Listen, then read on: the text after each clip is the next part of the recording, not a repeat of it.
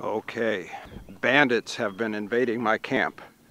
Bandits came into my camp in the middle of the night. They broke this container open. They took Tuesday's food out. So they dumped out 5 pounds of food, and these bandits consumed it all in the middle of the night. So these bandits are notorious for showing up about an hour after sundown every night. But I'm going to be ready for them. Using these little solar powered lights that I made this little I made this little surveillance camera right here. This is an action cam that's bungeed to a rock. Here, now this is the actual scene of the crime. So I'm going to put this little action cam right here. Over here I have my GoPro. My GoPro is bungeed to a post. So I have to sit and I have to be very quiet. And basically I'm going to be using the truck as a blind. Tuesday Kitty has actually been out here when the bandits show up. Last night she was sitting right on this picnic bench watching the raccoons as they fight over her food. And she doesn't mix it up with them at all. She just hangs back, she watches them. She's not bothered by them. She's pretty mellow. And the raccoons aren't bothered by her. Now what happens is the raccoons will fight with each other, and that's when it gets interesting. So stay tuned. Let's let the sun go down and let the fun begin.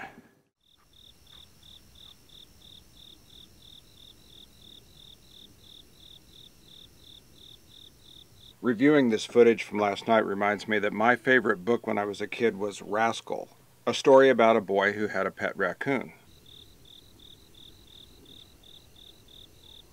So after I read the book Raccoon, I spent most of my childhood wanting a pet raccoon.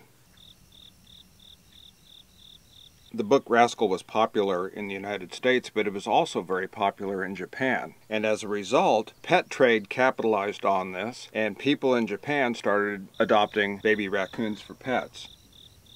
Now, if you read the book, you find out that raccoons don't really make the best pets in captivity. And as they get older, they need to be released. In Japan, all those adopted baby raccoons grew up and were eventually released into the wild by their owners. This resulted in a population explosion of raccoons in Japan.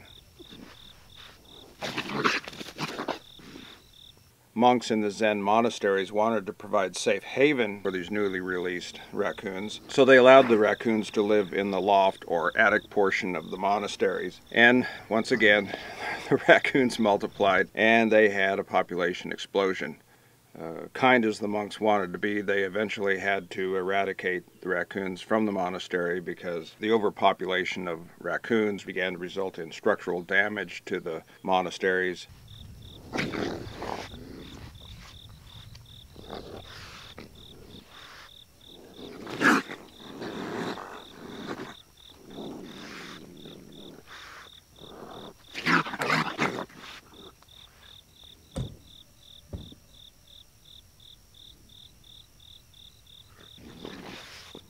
Raccoons are cute, aren't they?